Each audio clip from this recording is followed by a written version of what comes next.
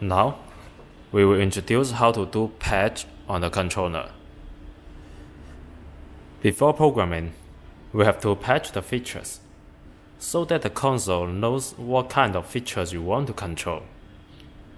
So, we press the key patch here.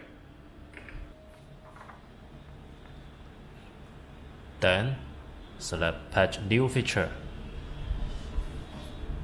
Here is the system library of the controller. We can roll the scroll bar to look for the manufacturer. Besides, we can call out the keyboard and type in the name to search. When typing the name, we can just input some of the letters. For example, I would like to look for Martin. Then, I can type the letters M, A, R, and enter. The system will help me to search the name, and now we can find Martin is here. If we cannot find the features in the system library, we can switch to the user library. We will introduce how to create the user library in another session. When we select a feature, for example this one, it will list the channel details on this frame.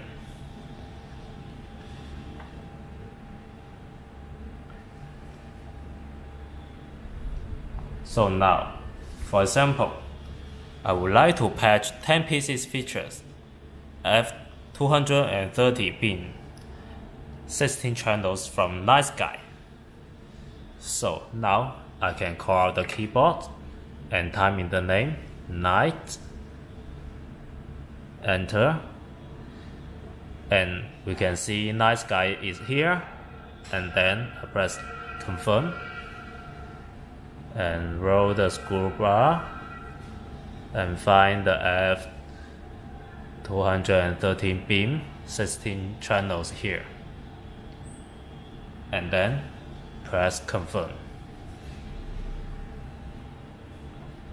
At the call out window here, we can select which output we would like to patch on. For example, output A. And here is to set the initial address. We can change the address by view D,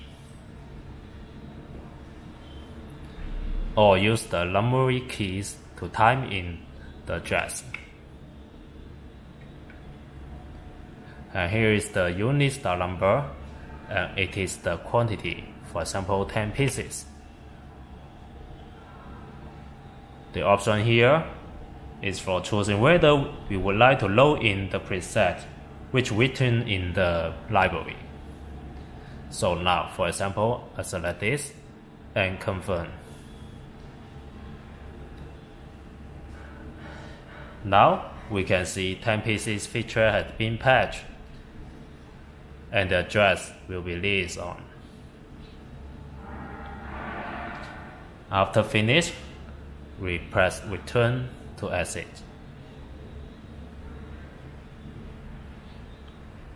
If we need to patch some dimming channels, we can select the option Patch Dimmer. And it is the same way as patching features. About the address, if the address has been used, the band will show in red color. So we have to change it, and it will turn to right if the address is not used. Besides, it is same for unit start number. For patching dimmer,